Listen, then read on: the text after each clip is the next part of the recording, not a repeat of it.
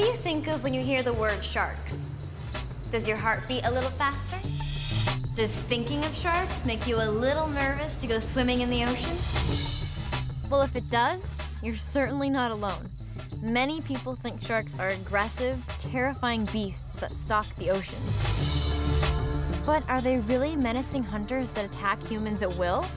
Or are they one of nature's misunderstood predators that has an important role in the balance of biodiversity on the planet? It'll be easier to decide if sharks are friends or foes after you look at life from the shark's perspective in this edition of Saving a Species, Sharks at Risk.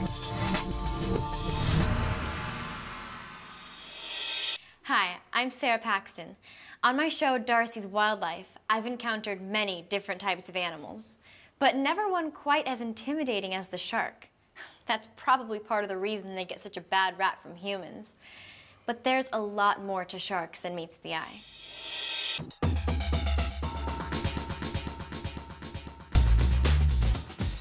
Sharks are fascinating creatures, and they come in all shapes and sizes.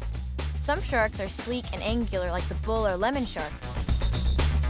Nurse sharks have larger heads and bigger profiles, and some, like this hammerhead, are just plain bizarre looking.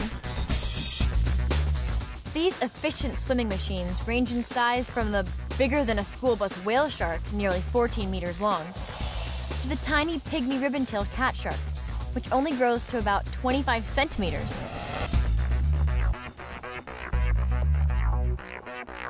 Some sharks are flesh-eating ocean predators, but other sharks eat nothing but plankton.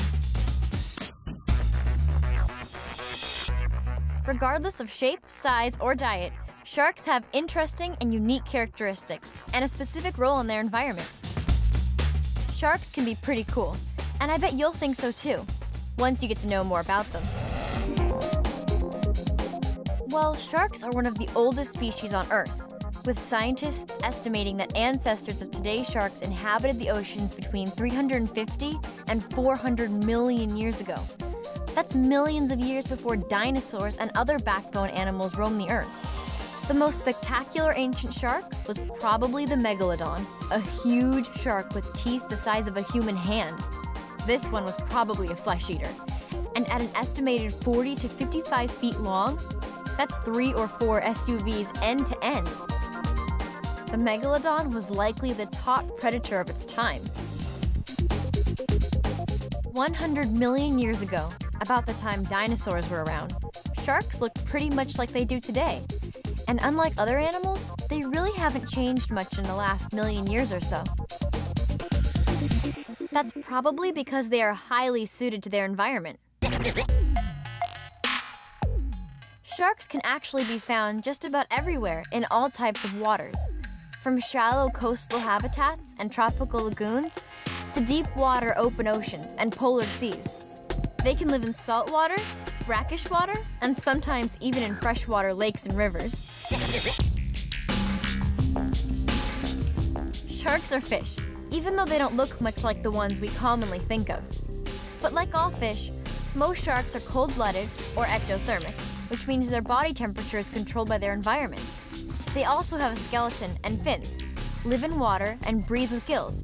But that's where the similarities stop.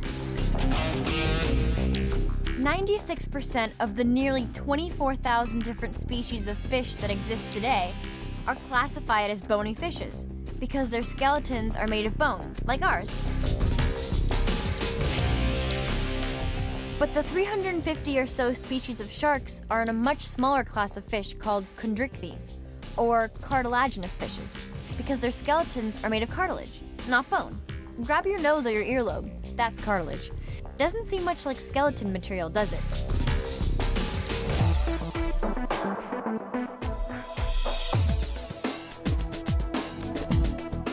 I guess one thing we all realize is that most sharks have lots of teeth. But did you know some sharks will go through as many as 30,000 teeth in a lifetime? Sharks grow new teeth all the time and have several rows of teeth front to back. When they lose a tooth, one from the row behind just moves up to take its place. Sharks have very unusual scales that look like miniature teeth and are even made of the same things, enamel and dentine with a pulp cavity. And as the shark grows, it grows additional scales rather than the scales growing bigger like they do on bony fish. Believe it or not, people have actually used shark skin for sandpaper. Sharks are also famous for their sense of smell. The rest of the shark's senses are just as highly advanced. For example, their eyes are perfect for seeing in dim light and are particularly sensitive to moving objects. And even though sharks don't have an outer ear, their inner ear is so advanced it can detect sound, acceleration, and gravity. Plus, sharks have two other internal systems that help them find their prey. One is called the lateral line, which are fluid-filled canals in the shark's body that sense low-frequency vibrations. The other is called the ampullae of Lorenzini, and these are tiny sensory pores that run along a shark's head and can detect faint electrical signals generated by a prey animal. The only sense scientists don't know much about is the shark's sense of taste, but they do know what most sharks eat, and it's not what many people think. The truth about shark attacks, when Saving a Species returns.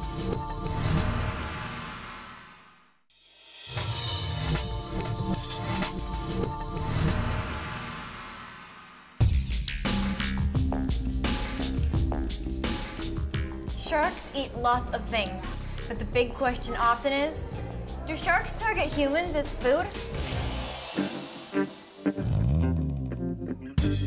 I caught up with animal expert Julie Scardina to set the record straight about shark attacks.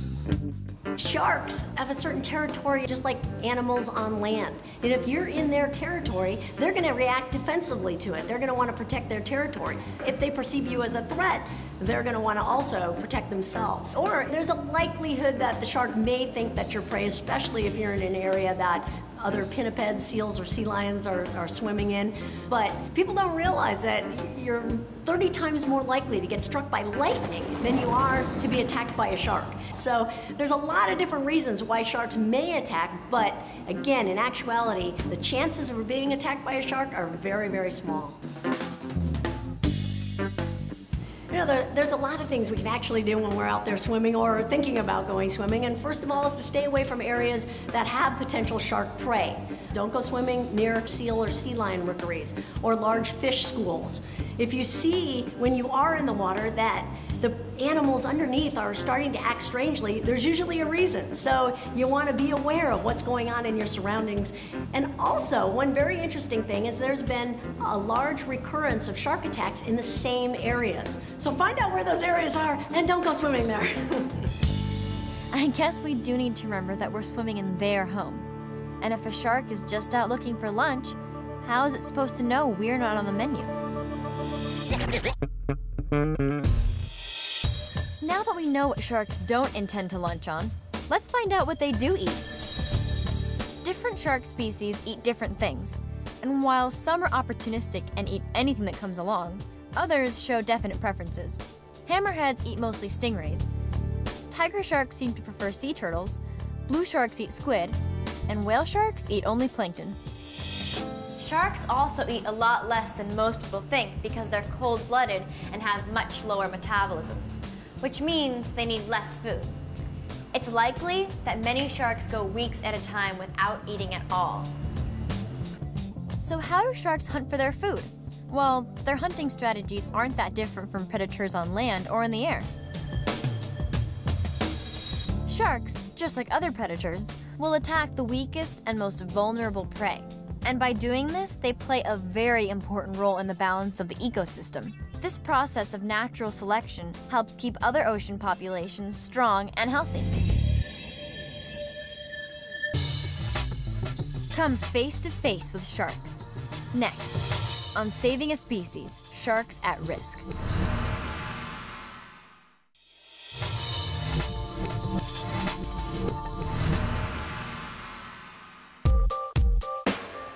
Every conservationist's goal is to preserve and protect wildlife and wild places. That's why it's so important to learn everything we can. One of the best ways to reach that goal is research.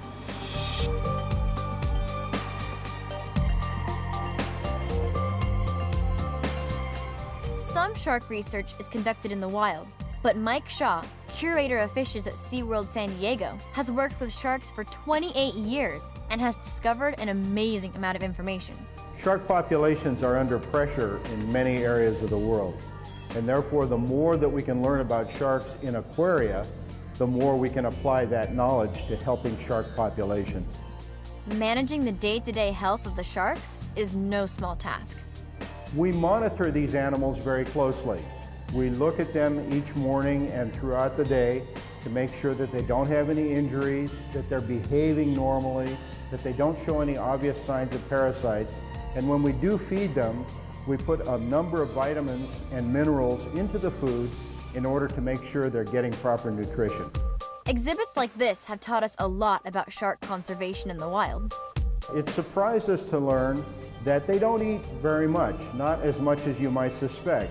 We find that typically, depending upon the species, a shark would eat between 1 and 8% of its body weight per week.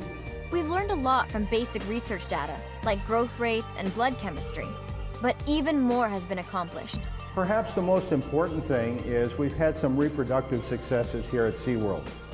And these would include black-tip sharks, white-tip sharks, and bonnethead sharks. And what we've seen is that when they give birth to very small numbers, not huge numbers like bony fishes do, where they may give birth to hundreds or thousands or even millions of offspring. With many shark species, they're giving birth to 2 to 4 to 8 offspring at a time. This means that populations take a long time to build up because they're only giving birth to small numbers when they do so.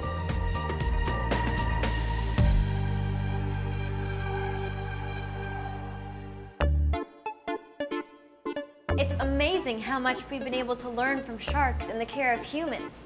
And we've compiled a good database of shark information. But even with all this knowledge, there's still a lot we don't know.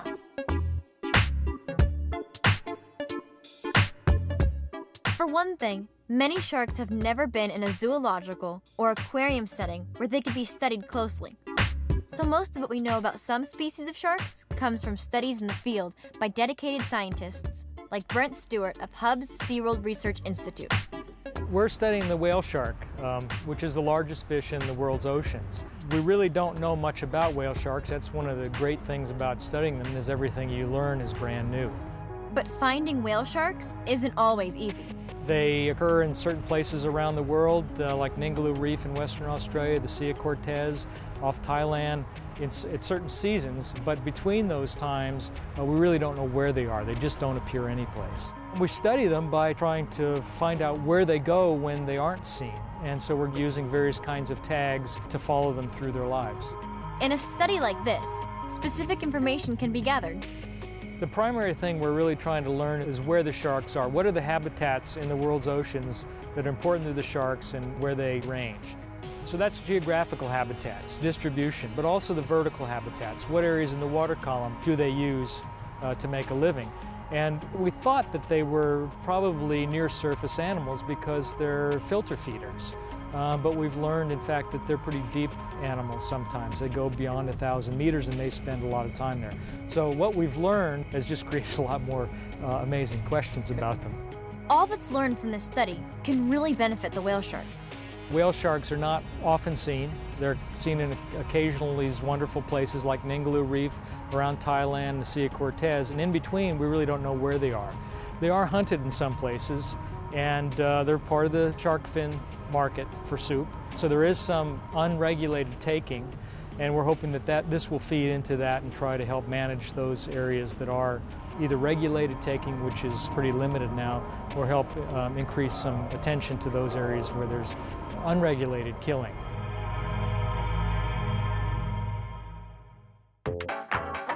Research is frequently a group project, with several organizations collaborating to provide better resources. That was the case for a nurse shark study in the dry Tortugas, when volunteers from SeaWorld joined the group. The project focuses on the reproductive physiology of nurse sharks, and collecting data is a #1 priority. Researchers from Albion University, the National Marine Fisheries Service, and SeaWorld Orlando meet yearly to capture, tag, and collect data on a number of nurse sharks. For Wes Pratt of the National Marine Fisheries Service, tagging is a staple of research. We've been studying sharks at National Marine Fisheries Service for 35 years with a tagging program. That's a natural extension of this is to study the nurse sharks now. We'll be putting a little hole in the shark's first dorsal fin and applying these blue tags with this little pair of pliers here. It's kind of like getting your ear pierced, and it provides a mark that lasts for as long as 27 years we've had this particular tag last on a shark. Researchers collect the same information year after year as the sharks mature and add it to a growing database. With this collective data, the researchers are learning more about growth rates, reproductive physiology, and population stability in this particular group of nurse sharks. As head researcher Dr. Jeff Carrier of Albion University knows, it's important information to have. Aside from the pure and applied science of the study, one of the things that's important is that sharks are commercially valuable. And if we're going to understand them and understand how many we can take in a commercial fishery, we need to know something about the rate at which they replace themselves. Part of the study depends on us being able to know who the animals are in the area, and for that we do a tagging program. Nice job. Going right back to where we caught her. Act fast. Sharks are at risk. Find out what you can do to help when Saving a Species returns.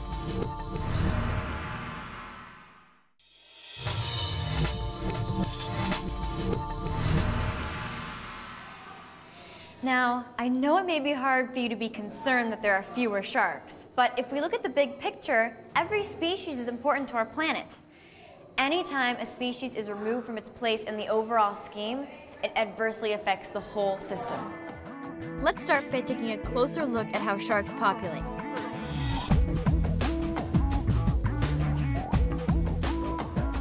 Shark eggs are all fertilized within the mother. But then there are three very different types of embryonic development with three very long names: oviparous, ovoviviparous, and viviparous.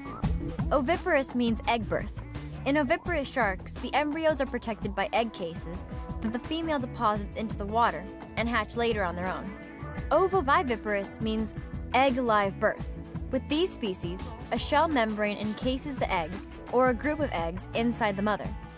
At a certain point, the embryo sheds the membrane, completes development, and is born ready to swim. Viviparous means live birth. Viviparous shark embryos develop attached to the mother through a yolk sac placenta. They're born fully developed and ready to swim. Gestation varies among the different species and can range from a few months to as long as 2 years from conception to birth. Also, sharks mature and reproduce slower than other species and don't produce large numbers of offspring like bony fish. Add that to long gestation periods, and it's easy to see how shark populations are difficult to sustain if outside forces begin to adversely affect them, which they are. Already, the great white shark, the whale shark, and the basking shark are at risk of becoming extinct, and more than 75 species are considered vulnerable because their numbers are rapidly dwindling. Each year, humans cause the death of as many as 100 million sharks. It's the result of several factors: competition for the same resources, overfishing, accidental deaths, as bycatch in commercial fishing nets, and unnecessary killings due to superstition or lack of education. Whatever the case, we're killing sharks faster than they can reproduce. Also, sharks are very valuable to commercial fishermen because of an increased demand for shark products. One particularly wasteful type of shark fishing is called finning, where only the fins are cut off and the rest of the shark is simply tossed back into the ocean to die, all just to make fin soup, which some cultures view as a delicacy. So what can you do to help? Well, conservation begins with learning. So learning about sharks and why they are an important species to save is a good first step. You can also support legislation to protect sharks and their habitats, as well as legislation to make commercial fishing safer for all the bycatch species: sharks, dolphins, turtles, and others. You can do your part to keep the oceans and waterways clean for sharks and all other marine species, because habitat pollution is a major factor in wildlife survival. You can always support one of the many conservation organizations that are working to help the sharks. Organizations such as the Nature Conservancy and Wild Aid do research in several locations around the world to learn more about sharks. Another group is the SeaWorld and Busch Gardens Conservation Fund, which supports shark conservation programs to reduce overfishing and overconsumption of sharks and shark products, as well as many other species and habitat programs.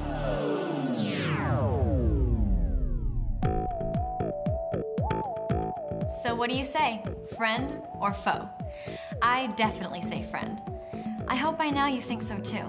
Sharks are incredible creatures, and there's still so much that we don't know about them.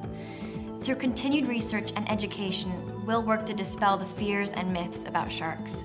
Because the only way to save an animal is to care about it and recognize its value on Earth.